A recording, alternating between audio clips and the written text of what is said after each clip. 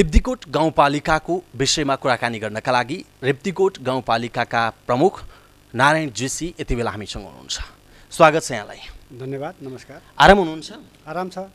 अब रिब्दिकोट गाउँपालिकामा यहाँ चाहिँ सरकार प्रमुख भएको करिब 16-17 महिना भयो है। कस्तो अनुभूति भइरहेछ एउटा सरकार प्रमुख भएर आफूले काम गरिरहँदाखेरि? यो सरकार प्रमुख भन्दा पनि जनताको सेवकको हिसाबले गाउँमा पछाडि परेका समुदायलाई जिल्लाको र आफ्नो गाउँपालिका क्षेत्रको विकासको निम्ति हामी सहभागी हुन पाउँदाखेरि र त्यसको नेतृत्व गर्न पाउँदा हामीले जनतालाई जति सेवा गर्न सक्छौँ त्यति हामी सन्तुष्टि हुने हो। हामीले गरेका कामबाट जनताले केही प्रतिफल पायो भने, केही सुविधा पायो भने, जनतालाई हामीले केही राहत र केही सहयोगको अनुभूति हुने गरी काम गर्न सक्यौँ भने हामी त्यसमा रमाउने हो। र हरेक जनप्रतिनिधिले जनताको भावनाअनुसार, जनताको इच्छाअनुसार र जनताको मर्मअनुसार काम गर्नको निम्ति प्रतिबद्ध रहनुपर्छ। यसको निम्ति म निर्वाचन भएदेखि लगातार जिम्मेवारीका साथ निर्वाचन नहुँदा पनि जनताको बिचमा बसिरहेको हुनाले मलाई गाउँपालिकाको निम्ति, गाउँपालिकाको जनताको सेवाको निम्ति खट्ने कुरामा, काम गर्ने कुरामा सहजता अनुभव भएको छ। हामीसँग थुप्रै सम्भावनाहरू छन्। त्यसका निम्ति हामी निरन्तर विकासको निम्ति, गाउँको सेवाको निम्ति लागिरहेका छौँ। के गर्नुभयो? खास गरी गाउँपालिकामा तपाईँले यो बिचमा के कामहरू गर्नुभयो जुन कुरा यो छोटो समयमा पनि स्मरणीय छ? धन्यवाद। यो सर्वाधिक महत्त्वको विषय के हो भने कसले के गर्यो, के गर्दा जनताको फाइदा हुन्छ, के गर्दा जनता खुसी हुन्छन् भन्ने कुरा हामीले बुझ्न जरुरत छ। जनसेवामा लाग्नु हाम्रो कर्तव्य हो। तर हामीले सबैभन्दा पहिला निर्वाचन भए पश्चात केही अभाव थियो। कसरी काम गर्ने विधि के हो, पद्धति के हो, यसका बारेमा हामीले नियम कानुन बनाउने, तत्कालमा नेपाल सरकारले पठाएका नमुना कानुनलाई हामीले केही फेरबदल गरेर संशोधन गरेर हामी त्यसलाई हाम्रो ऐनमा, हाम्रो कानुनमा ढाल्यौँ र रिब्दिकोट गाउँपालिका कानुन, रिब्दिकोट गाउँपालिका नियम, कार्यविधि बनाएर हामीले कस्ता चिजलाई हामीले कानुनसम्मत तरिकाले अगाडि बढाउन सकिन्छ, कुन चिज गर्दा जनतालाई सुविधा हुन्छ। बडा झन्झटिला तरिका, परम्परावादी तरिका छन्। त्यसो भएको हुनाले हामीले जनताको सेवा एकै दिनमा कसरी गर्न सक्छौँ, एकै घन्टामा कसरी गर्न सक्छौँ भन्ने कुरामा हामीले सबैभन्दा पहिला नियम कानुनहरू बनाएका छौँ र नियम कानुनका आधारमा हामी विकासका काम र बजेट बाँडफाँडमा लागिरहेका छौँ। कतिवटा कानुन बनाउनु भयो अध्यक्षज्यू? करिब हामीले 20-22वटा जति कानुन बनाइसकेका छौँ। त्यसमध्ये हामीले कार्यविधि तय गरेका छौँ, ऐनहरू बनाएका छौँ र त्यसलाई हामीले सार्वजनिक गरेका छौँ र राजपत्रमा पनि प्रकाशित गरेका छौँ। कतिपय कार्यविधि र कानुनलाई हामीले राजपत्रमा प्रकाशन गर्न बाँकी छ। जस्तो अध्यक्षज्यू, अब संविधानको मर्म अनुसार हामीले लामो त्याग र तपस्या गरेर ल्याएको जुन खालको संविधान छ त्यसले परिकल्पना गरेको 3वटा स्वायत्त सरकार, तर ती सरकार सञ्चालनका निमित्त बन्ने कानुन र कार्यविधिहरू एक आपसमा नबाझिने, केन्द्रसँग प्रदेश नबाझिने, प्रदेशसँग स्थानीय सरकारका कानुनहरू नबाझिने तरिकाले चाहिँ बनाउने भन्ने जुन खालको संविधानको मर्म छ, व्यवहार त कहीँ स्थानीय सरकार सञ्चालनका निमित्त प्रदेशमा अहिले पनि कानुनहरू पूर्णतया नबनिसकेको, त्यसले अप्ठ्यारो स्थिति सृजना भयो भन्ने देशभरि त्यो खालको आवाजहरू स्थानीय प्रमुखहरूले चाहिँ स्थानीय सरकारका प्रमुखहरूले उठाइरहेको अवस्थामा रिब्दिकोटमा अवस्था के छ? यो पहिलो पटक हामीले जनताको बिचबाट हामीले स्थानीय सरकार बनाएका छौँ। पहिलो पटक जनताको बिचबाट हामीले प्रदेश सरकार बनाएका छौँ। पहिलो पटक हामीले सङ्घीय सरकार बनाएका छौँ। सङ्घीय सरकार र स्थानीय सरकार, स्थानीय तह को काम गरेको अवधि पनि 1 वर्षभन्दा 1.25 वर्ष जति भइसक्यो। त्यस भएको हुनाले हामीले धेरैवटा कानुनहरू बनाएर गाउँपालिकाले गर्न सक्ने कामका बारेमा निश्चित रूपले संविधानको धाराले, संविधानको अनुसूचीले दिएका अधिकारलाई हामीले कानुन बनाएर काम गरेका छौँ, ऐन बनाएर काम गरेका छौँ। योभन्दा पछि प्रदेश सरकार बनेको हुनाले प्रदेश सरकारमा केही काम गर्ने कुरामा कर्मचारीको खटनपटनमा केही कमजोरी छ, केही सुधार्दैछ र केही गर्नुपर्ने छ भने त्यहाँ उहाँहरू लाग्नुभएको छ। तर 5 नम्बर प्रदेश, त्यसमा पनि पाल्पा जिल्ला र हामीले काम गरेको रिब्दिकोट गाउँपालिकामा अहिले त्यस्तो विवादित कानुनहरू, कसैले शङ्का गर्नुपर्ने कानुनहरू केही बनेका छैनन्। हामीले सकेसम्म अरूको हक अधिकार, अरू प्रदेशले कानुन नबनाइसकेको विषयमा स्थानीय सरकारले चाहिँ के गरेर कार्यविधि गर्ने, त्यो त अहिले पनि अन्यलका विषयहरू त केही त छन् नि, होइन? यो बढी अन्यल छ भन्ने प्रचार भयो। हामीलाई संविधानको अनुसूचीले स्पष्ट 22वटा अधिकार तोकिदिएको छ। हामीले त्यो अनुसूचीभित्र रहेर काम गर्दाखेरि त्यही अनुसूचीले दिएको स्थानीय सरकार सञ्चालन ऐन 2074ले जुन अधिकार दिएको छ त्यसलाई प्रयोग गर्दाखेरि विवाद केमा हो भने दुईटा प्रदेशको दुईटा सरकारको साझा अधिकारको सूचीको बारेमा अलमल भएको जस्तो देखिन्छ। तर हामीले अरूको ठुला खालका प्रदेश स्तरका कामहरूलाई हामीले त्यसै पनि अनुमान गर्न सक्छौँ। गाउँपालिका स्तरभन्दा दुईटा गाउँपालिका तीनटा गाउँपालिका अथवा जिल्लाभरिको स्रोत र साधन हुने कुरामा त्यस्तो सरकारलाई राख्ने विषयमा हामीले बोलेका छैनौँ। र हामीले रिब्दीकोट गाउँपालिकाभित्रका जनतालाई सुविधा दिनु निम्ति शिक्षाको कुरा होला, स्वास्थ्यको कुरा होला, खेलकुदका कुरा होला, सहकारीका कुरा होला, कृषिका कुरा, हामी यावत कुरामा हामीले आफ्नो स्रोत र साधनलाई र आफ्नो बुद्धि र विवेकलाई प्रयोग गरेर हामीले काम गरेका छौँ। त्यसले गर्दा हामीसँग प्रजासँग कुनै विवाद गर्नुपर्ने, प्रजासँग कहीँ हामी उच्च र निच भन्नुपर्ने, स्रोतको निम्ति हामीले प्रदेशले लाने स्रोत हामीले लिनुपर्ने अथवा हाम्रो स्रोत प्रदेशले लानुपर्ने केही जरुरत छैन। जुन साझा सूची बन्दैछ, साझा सूचीमा हामीले सहमतिका साथ प्रदेशका साथीहरूलाई पनि सोधेर प्रदेशको कानुन बनाउने साथीहरूलाई सोधेका छौँ भने हामीले गर्ने काममा हाम्रो त्यहाँका बुद्धिजीवीहरू, त्यहाँका शिक्षित मान्छेहरू, त्यहाँका समाजसेवीहरू सबै राजनीतिक दललाई समेटेर हामीले ऐन कानुन बनाएका छौँ। त्यसले गर्दाखेरि कतिपय ठाउँमा अलिअलि अलमल हुनसक्छ। तर म आफू पनि कानुनको विद्यार्थी भएको नाताले, म आफू पनि धेरै वर्षदेखि राजनीति गरेको हुनाले सकेसम्म हामीले गरेको काममा प्रदेश र केन्द्रले यो चिजलाई सीमा नागेर यो एउटा स्थानीय तहले गर्यो भन्ने पार्न खोजेका छैनौँ। त्यसले गर्दा हाम्रो गाउँपालिकामा र हाम्रो 5 नम्बर प्रदेशको पाल्पा जिल्लामा त्यो कानुन बनाउने कुरामा र विकास गर्ने कुरामा खास त्यस्तो धेरै समस्या देखिएको छैन। रिब्दीकोट गाउँपालिकालाई कस्तो बनाऊँ? 5 वर्षको अवधि अब करिब 4 को हाराहारी छ, अब 2-4 महिनाको कुरा हो। तपाईँको मानसपटलमा मेरो कार्यकालसम्म, किनकि मलाई अवसर छ, चुनौती छ, पहिलोचोटि तपाईँ त्यो बागडोर सम्हाल्न जाँदै हुनुहुन्छ, जग बसाल्दै हुनुहुन्छ, त्यो खालका कानुनहरू निर्माणको क्रम छ होइन? तपाईँले सोचेको रिब्दीकोट कस्तो बनाउने योजना छ? रिब्दीकोट पाल्पा जिल्लाको पश्चिम क्षेत्रमा पर्ने नगरपालिकासँग जोडिएको गाउँपालिका हो। यसमा 8वटा वार्ड छन्। हिजोको 8वटा गाविसलाई 8वटा वार्ड बनाइएको छ। यसको जनसङ्ख्या 68 को जनगणना अनुसार 18,770 छ। त्यसमा केही थोरै तलमाथि थपिन सक्छ। हाम्रो क्षेत्रफल 124.55 वर्ग किलोमिटर छ। हाम्रो गाउँपालिकामा 8वटा वडामा अति दुर्गम ठाउँ पनि छ। असाध्यै पछाडि परेको कुमाल जातिहरू पनि छन् र दलित र जनजातिको बस्तीको बाहुल्य छ। त्यसले गर्दा हामीले त्यही क्षेत्रलाई फोकस गरेर त्यसलाई नै हामीले त्यहाँको प्रगति नै रिब्दीकोट गाउँपालिकाको प्रगति ठानेका छौँ।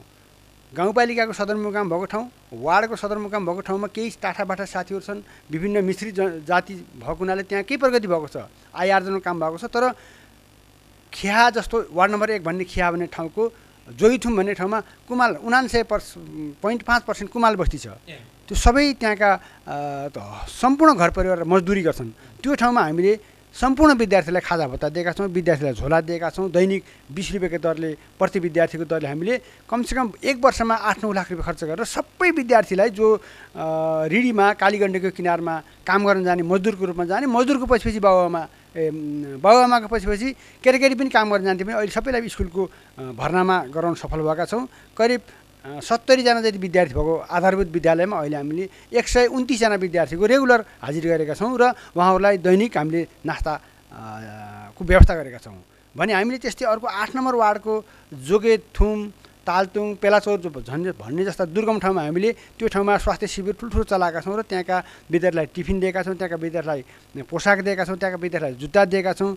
अस्ति भर्खर मात्रै हामीले संविधान दिवसको उपलक्ष्यमा वार्ड नम्बर 5 का फरक क्षमता भएका, खास गरी फरक क्षमता भन्नाले श्रवण शक्ति शून्य क्षमता नभएका बहिरा बालिबाका निम्ति हामीले कापी, कलम, जुत्ता, झोला अनि टावेल यी सबै चिज दिएर हामीले सम्मान गरेर आएका छौँ। र त्यस भएको हुनाले हामीले त्यो पछाडि परेको समुदायलाई अरू सदरमुकाम नजिक भएको जनता सरह, त्यो ठाउँको व्यक्ति सरह ल्याउन सक्यौँ भने हाम्रो प्रगति त्यसैमा देखिन्छ। त्यसैले गर्दा प्रगतिको मापन गर्ने तरिका पनि के हो भने पछाडि परेको समुदायलाई अलिकति अगाडि ल्याउने हो।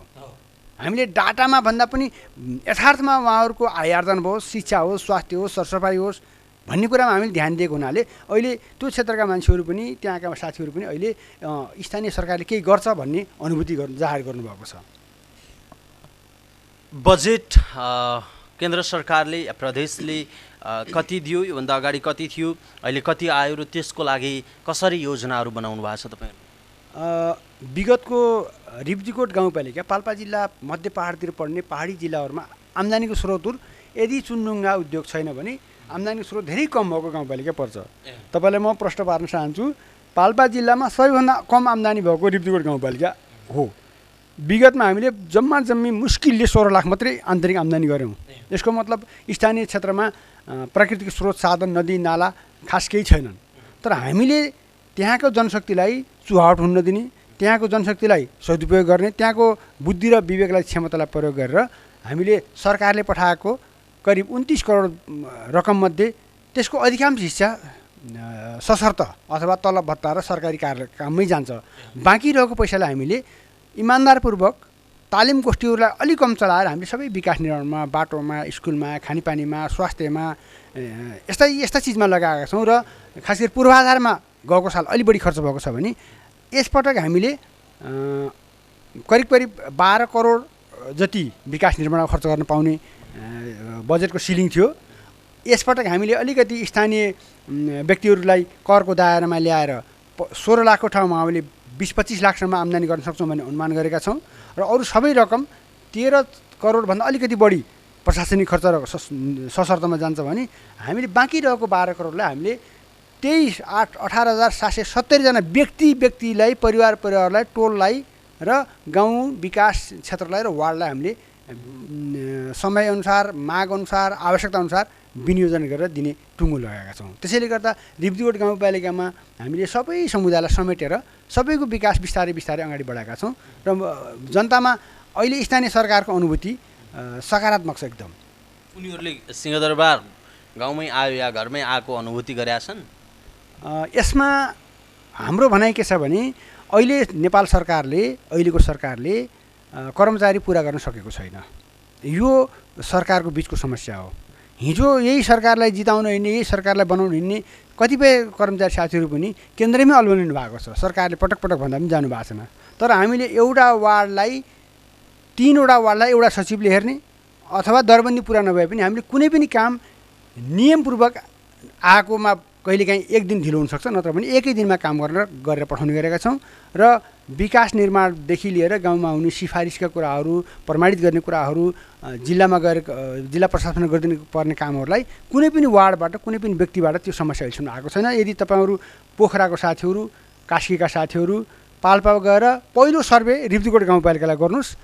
कुनै पनि व्यक्तिले अन्य पार्टीकालाई, फरक पार्टीका साथीहरू छन्, कङ्ग्रेसको साथीहरू हुन्छ, हिजोको विगतमा माओवादी भएको साथीहरू हुन्छ, राप्रपा छ, त्यहाँ जनमोर्चा छ, सबैसित सोध्नुहोस्। रिब्दिकोट गाउँपालिकाको कामलाई उत्कृष्ट रूपमा तपाईँले पाउनुहुनेछ। जस्तो कतिपय जनप्रतिनिधिहरूले हामीलाई केन्द्र सरकारले चाहिँ ट्रायलको रूपमा हेरेको हो कि भन्ने खालको शङ्का पनि गर्नुहुन्छ। तपाईँलाई त्यस्तो लाग्छ? यो बुझाइको कमी हो, मान्छेको दृष्टिकोणको कुरा पनि हो। एउटा जनताले चुनेर पठाएको, ठिक छ स्रोत कम होला, सरकारले पठाएको स्रोतले हामीलाई नपुग्ला, तर हामीले जति स्रोत छ त्यसलाई ठिक तरिकाले सदुपयोग गर्ने आँट गर्नुपर्छ। कतिपय साथीहरूले, हामी जस्तै जनप्रतिनिधिले पैसा पुगेन, यति पुल बनाउनु थियो, ठुल्ठुलो बाटो पिच गर्नु थियो, वार्डको केन्द्रसम्म हामीले पिच गर्ने थियौँ, एक घर एक धारो गराउनु थियौँ, पाहाडमा पानी सुकेर लिफ्टको पानीको काम गर्नु छ, त्यसको लागि बजेट पुगेन भन्ने कुरो अरू अन्त जस्तै हाम्रा पनि गुनासो छ। तर हामीले त्यो कुरा माग पनि गर्नुपर्छ। तर अहिले हिजो जुन रकम आउँथ्यो त्यसको तुलनामा धेरै 10औं गुणा बढी रकम आएको छ। आखिर हामीले घरबाट ल्याएको पैसा होइन, जनताले हामीलाई त्यसको व्यवस्थापन गर्न प्रतिनिधि बनाउनु भएको छ भने हामीले त्यही रकमलाई, त्यही 12 करोड रकमलाई 13-14 करोड जति रकम त कर्मचारीको निम्ति गयो भने अरू 12 करोड रकमलाई हामीले गाउँको विकासको निम्ति बिस्तारै गर्नुपर्छ। असन्तुष्टि कुरा गर्ने भन्दा पनि भएको सम्भावनालाई टेकेर अगाडि बढ्नुपर्छ जस्तो लाग्छ मलाई। रिब्दिकोट आफैमा आत्मनिर्भर बन्न सक्छ, त्यो खालको बहस हामी गर्न सक्छौँ आजको दिनमा? आत्मनिर्भर निश्चित चिजमा हुनसक्छ, पशुपालनमा हुनसक्छ, तरकारी खेतीमा हुनसक्छ, हामीले केही प्रयास गर्दाखेरि दुधमा हुनसक्छ। जस्तो स्थानीय सरकार सञ्चालनका लागि स्वायत्त हो, यसले आफैले कुनै सहरसँग भगिनी सम्बन्ध राख्न सक्छ या अन्य स्रोतहरू आफै जुटाएर आफ्नो सरकार सञ्चालन गर्न सक्छ, त्यो खालको परिकल्पना संविधानले गरेको छ। अहिले पनि एकातिरको बहस के छ भने हामी माथिबाटै मागेर कसैले दिएर सरकार सञ्चालन गर्नुपर्ने अवस्था छ र त्यही खालको मानसिकता छ कि भन्ने खालको बुझाइ पनि छ र त्यो खालको बहस र त्यो खालको विश्लेषण पनि छ। हामी त्यो तरिकाले विश्लेषण गर्न सक्छौँ, त्यो तरिकाले बहस गर्न सक्छौँ कि रिब्दिकोट अब यति समयमा हामी त्यहीँबाट चाहिँ स्रोत जुटाएर हामी सरकार सञ्चालन गर्न सक्छौँ, आफ्नो गाउँपालिकाको विकास गराउन सक्छौँ भनेर बहस गर्न सक्छौँ हामी?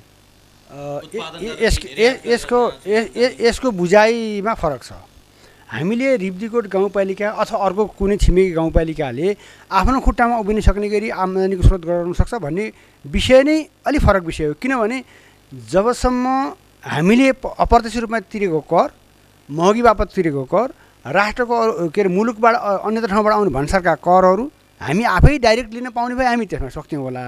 तर हामीले राष्ट्रबाट आउने हिजो जिल्ला विकास हुँदाखेरि, हिजो पञ्चायत हुँदाखेरि, हिजो राणा सरकार हुँदा त्योभन्दा अगाडि पनि आखिरी हाम्रो बजेटको डालो एउटै हो, केन्द्र हो। त्यो हिजो अञ्चल हुँदा पनि केन्द्रबाट जान्थ्यो, शिक्षा कार्यालय हुँदा पनि त्यही जान्थ्यो भने अहिले स्थानीय तहमा पनि के छ भने आउने माथिबाटै हो। किनभने अधिकांश स्रोत हिमालको स्रोत होस्, तराईको स्रोत होस्, भन्सारको स्रोत होस्, सबै केन्द्रमा जान्छ। त्यसो भएको हुनाले प्रत्यक्ष अप्रत्यक्ष रूपमा केन्द्रकै बजेटमा हामी भर किन पर्नुपर्छ? त्यो हामी मार्फतै गएको हो। रिब्दिकोटको हरेक जनताले महँगी बापत तिरेको कुरो, हरेक गाडीमा चढे बापत कर तिरेको कुरो, हरेक महँगाई पेट्रोलमा बढेको कुरो, यी यावत कुराहरू प्रकृति स्रोत साधनमा आम्दानी हुने कुरो त आखिर केन्द्रको खातामा गएर बस्छ। केन्द्रको खाताबाट राजस्व बाँडफाँडले यो तरिकाले दिने भनेर भनेपछि त्यसलाई चाहिँ एकाङ्की तरिकाले व्याख्या गर्यो भने त्यो मिल्दैन। यदि हामीले ती सबै चिजमा सुरुदेखि नै हामी सहभागी हुँदाखेरि व्यावहारिक कठिनाइ पर्छ। किनभने हामी गएर भन्सारमा कर लिने कुरो भएन। त्यस भएको हुनाले केन्द्रमा आएको पैसा पनि स्थानीय रूपमा रिब्दिकोटको पनि हो, त्यो मेचीको पनि हो, महाकाली पनि हो। त्यस भएको हुनाले हामीले स्थानीय रूपमा केही न केही सपोर्ट गरेर जस्तो कृषि, पर्यटन, जलस्रोतका सम्भावनाहरू हुन सक्छन् रिब्दिकोटमा, होइन, हरेक कुराहरू हुनसक्छ। ती कुराहरूको उपयोग मार्फत, स्रोत साधनको परिचालन मार्फत केही हदसम्म हामी आत्मनिर्भर बन्न सक्ने कन्डिसन त रहन्छ। त्यो सम्भावना छ। हाम्रोमा खास गरी जलस्रोतको कम छ। हामी पशुपालनमा, खास गरी बाख्रा पालनमा, जडीबुटी खेतीमा अनि तरकारी खेती र दुध उत्पादनमा हामी आत्मनिर्भर बन्न सक्छौँ र हामीले त्यसलाई मलाई लाग्छ यही गतिमा जाने हो र भने हामी 2-3 वर्षमा हामीले सायद आलु खेतीमा पनि हामी केही प्रयास गर्दैछौँ। यस्ता खालका कुराहरूमा हामी अगाडि बढ्न सक्छौँ। त्यसले हाम्रो कमसेकम सरकारले पठाएको रकमको 10%, 15% काम गर्न सक्यो भने धेरै फाइदा हुन्छ। हामी त्यसमा प्रयत्नरत छौँ। हस्, धेरै धेरै धन्यवाद छ। आफ्नो गाउँपालिकामा भइरहेका कामको विषय, समस्याको विषयमा चाहिँ आम दर्शकहरूलाई जानकारी दिनुभयो। समय र संवादका लागि यहाँलाई धन्यवाद छ। धन्यवाद। यहाँहरूलाई पनि धन्यवाद। यहाँहरूको टेलिभिजन फेवा टेलिभिजनलाई यहाँहरूको प्रगतिको निम्ति, यहाँहरूको व्यक्तिगत सुख सुविधाको निम्ति र प्रगतिको निम्ति म धेरै धेरै धन्यवाद दिन चाहन्छु। धन्यवाद। अवस्था दर्शक महानुभाव, हामीले कुराकानी गऱ्यौँ रिब्दिकोट गाउँपालिका पाल्पाको रिब्दिकोट गाउँपालिकाका प्रमुख नारायणजीसँग सरसँग रहेर हेरेर साथ दिनुभयो। धेरै धेरै धन्यवाद छ। व्यवसायबाट म प्रस्तुता प्रहलाद चन्द्र घिमिरे ओझेल पर्छु। राष्ट्र निर्माणमा हाम्रो अभियान जारी छ। तपाईँ फेवा टेलिभिजन हेर्दै गर्नुहोस्। नमस्कार।